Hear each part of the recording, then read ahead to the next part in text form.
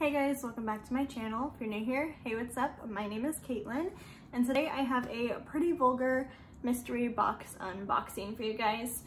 And before we get into this, definitely like this video and subscribe to this channel, but I'm gonna complain for a minute. I try really hard not to complain and not be like that person, but I'm kind of annoyed with Pretty Vulgar right now, so we're gonna talk about it. I placed this order on June 6th. It is June 25th when I'm filming this. I got this box today, which is fine.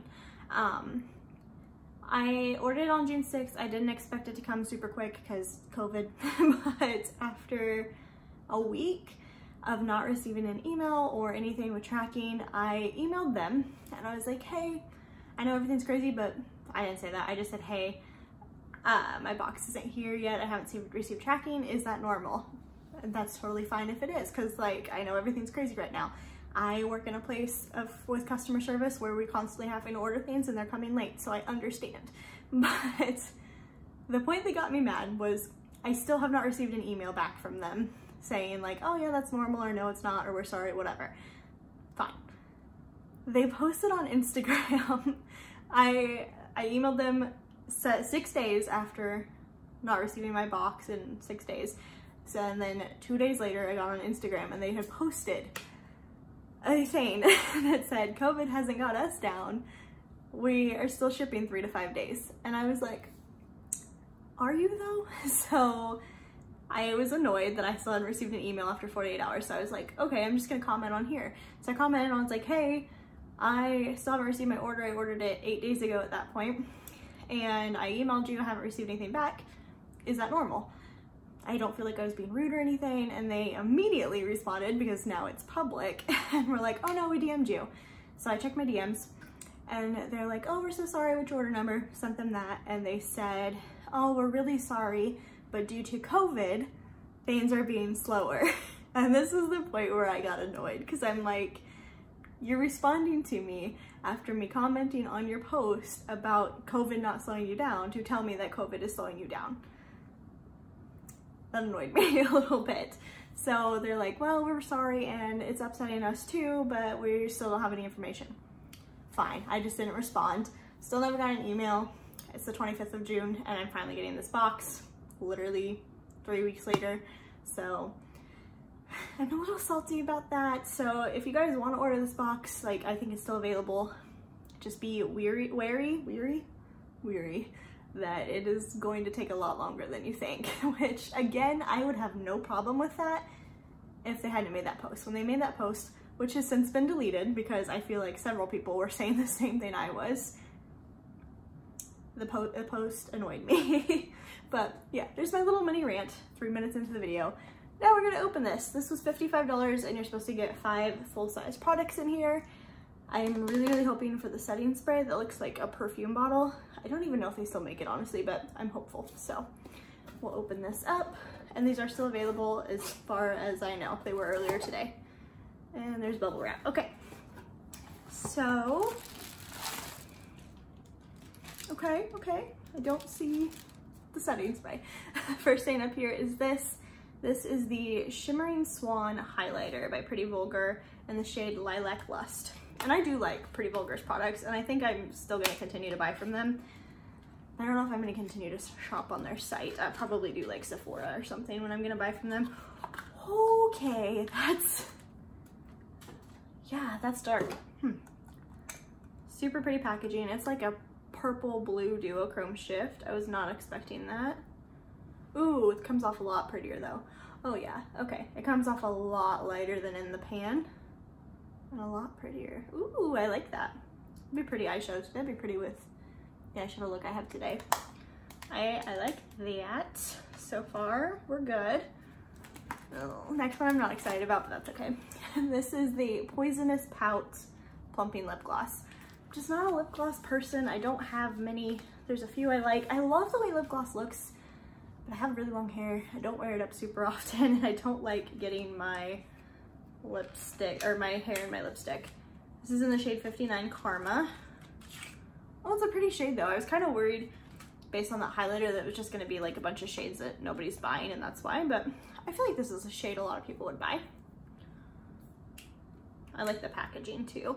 And I have tried these, that's why I know I'm not the biggest fan. Ooh, smells different than I remember. Oh wait, this is a plum. I have not tried this. I've tried their liquid lip, their metallic liquid lips. I have not tried their lip gloss. I lied to you. That's a pretty shade. Okay, I'll give it a try. Like I said, not the biggest lip gloss fan, but I'm sure a lot of you are, so that's fine. I want to go for this big box because it looks weird. Detox and Chill Lava Water Foundation Primer. Okay. Lava water. What is this supposed to do? Detox. Unique charcoal formula on your skin. Watch the color transform into a sheer veil of colorless perfection as it is absorbed. This exotic primer will not only increase the wear time of your makeup, but will provide you with smooth, supple, and hydrated skin with its gel-like texture that transforms into a cooling burst of antioxidant-rich water beads. Huh. I'm intrigued. That is weird. This just looks like a charcoal scrub. First of all, packaging is beautiful. I love the birds. I don't know. I like birds. I don't know why. I'm not like, I don't know. I had pet birds when I was younger, I guess, but we wound up not getting any more because I had cats. Okay, so it is like a smoky charcoal black color. I'm so excited to see this turn to a different color. Wow. That's so cool. Feels very hydrating too. I feel like it takes kind of a little bit to rub into the skin though, but also I did put on a lot. Wow. It smells super minty. It smells like charcoal toothpaste. Okay, I'm excited about that actually. Stay there. Ooh, I wanted this. This is the Feathers mascara, like the Heathers. It's in the shade The Raven. I'm pretty sure this is the only shade they have. But I wanted this just for the packaging, not gonna lie. But look at that. Is that not the cutest mascara you've ever seen in your life? Like, look at that. It looks like a bird cage. It's got a little bird up top. We're gonna open it, even though I have so many mascaras open and I shouldn't. Ooh. It's got like a curling lifting wand. Smells like mascara. I'm excited about this product alone. I like this one. I think that's my favorite so far. I do really like the other thing though, the primer. And the last thing is this. This is the On Point Liquid Eyeliner Pen in the shade 26 Top Secret. I don't know if there's other colors in this. I do have their potted liner. Oh, so cute. I have their potted liner that I love. So I'm excited about this. Look how cute it looks, like a little ink pen, like an actual ink pen. Ooh, that tip is flimsy. Can you see that? Yeah, that's flimsy, but that line is super dark. Okay, all in all, I like everything I got, I think. The lip gloss is the only thing that I'm like, meh about. But I really am excited about this eyeliner. I like the highlight, and I've never tried their highlighters before, so I'm excited to try them. It's a pretty color.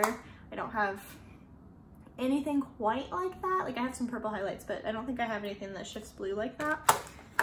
The primer is dope. Like, I'm excited to try this. Kind of want to do like a video only on this. Would you guys like to see that, or should I just put it in the first impressions? Probably. The mascara is my favorite. I like this. If you guys got one of these, let me know and like tell me what you got, because I'm intrigued.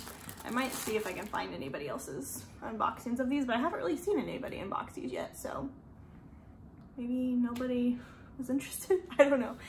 They are still available as of this morning. They were, so I will link those down below and every product that I got in here. And I'm gonna leave like the value of everything and see if it was worth it, because I did pay $55 for this, which is quite a bit, but that makes every product basically $11. Not basically, it is. 55 divided by 5 is 11. Okay, so before you go, don't forget to like this video and subscribe to my channel so you don't miss out on any more future unboxings or hauls that I do. And I'll see you guys in my next one. Bye guys.